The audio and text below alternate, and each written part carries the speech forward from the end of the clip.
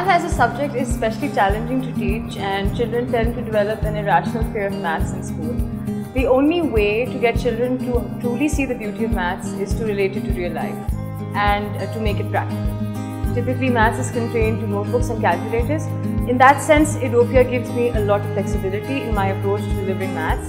I'm focusing on developing concepts and teaching my students why a certain technique is employed rather than how. This is your cube.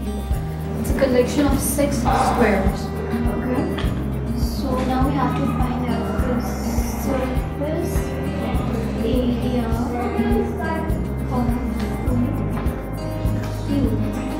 Now the formula of a square is L square, right? I want you to count this height. Okay, so 6L square. That's the formula of this cube. Okay. Now since you have 6 sides, I want you to measure. Yeah.